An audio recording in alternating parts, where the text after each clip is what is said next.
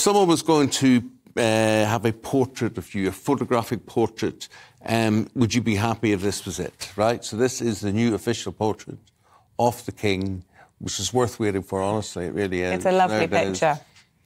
So there's quite a lot of ceiling in that, but if you zoom into it and it'll go up in somebody's wall, some school around the country, whatever it is. It's a very nice, regal and it was portrait. taken inside Windsor Castle by photographer Hugo Burnand, and it's part of an £8 million government-funded scheme to distribute the picture of our new sovereign in schools, councils and other buildings around the country and probably the world. A council building near you soon. Royal biographer Angela Levin joins us now. What do you think of it, Angela? Well, I think it's very nice, but I do think he looks a bit vulnerable and a little sad.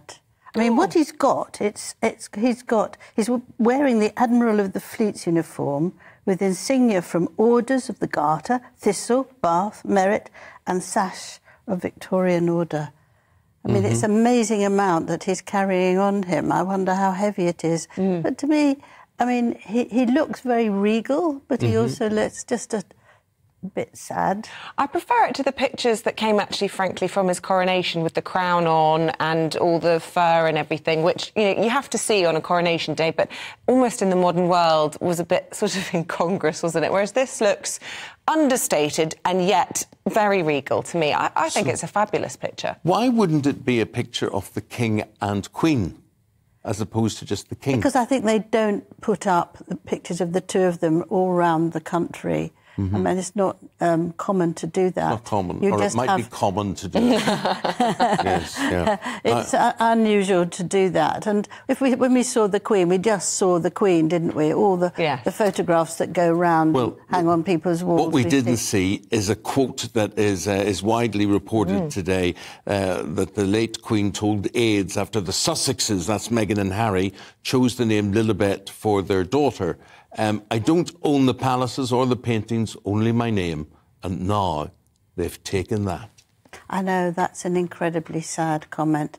And I think one of the reasons was that it was discovered that Meghan, even before Lilibet was born, had taken out the names officially so that she could use them to buy things, to identify them. So it was what do you mean, like copyright the names? Yes, yes. Seriously? Yes. Before she was even pregnant? Before she had Lilibet. She might well have been pregnant.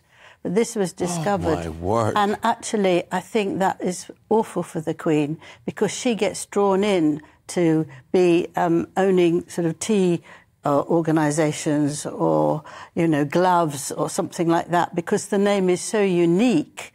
And just for her, because she couldn't say it when she was young, and for her family, her parents, and for the Duke of Edinburgh, it was what he called her out of love, very intimate, so that she is put there. And people who don't know will think, oh, yes, the Queen is supporting this, let's buy it. I think it's appalling. Could I say to you that without the Queen, with the Queen no longer with us, that Lilibet hasn't got that reflected glory, and therefore I can't see people buying Lilibet gloves or handbags or anything in the future because Queen Elizabeth isn't here anymore.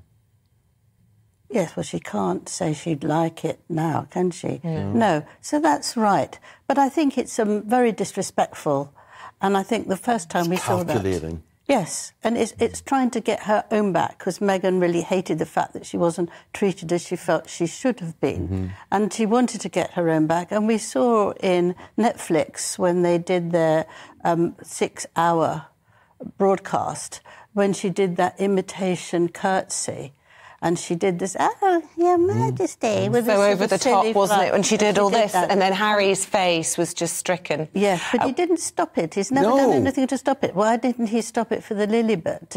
I mean, it just shows you not just who is in charge, but that she doesn't care what he really thinks, because he would be very hurt to do that. He loved the Queen. And although he might have felt, well, it's not quite our lives to live in there. He told me when I was writing his biography that he would stay long because the Queen, because she's so wonderful. Gosh.